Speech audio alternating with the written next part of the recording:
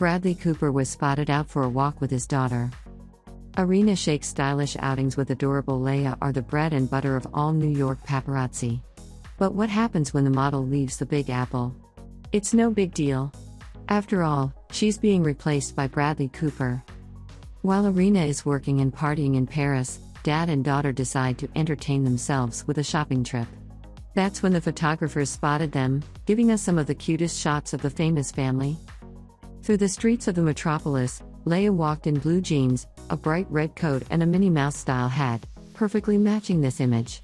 In the pictures, users noticed an adorable detail: the girl helped her father to carry bags with purchases, which, by the way, was a lot. Shopping obviously was a success. Shayk has noted more than once that she fully trusts Cooper and is comfortable leaving the baby girl with him when she needs to be away for work. He's a great dad you can always count on. You don't need a babysitter with him, Irina shared in a recent interview. Leia spent the vacations with him, and they were together for 2 weeks. I didn't even have to call them once.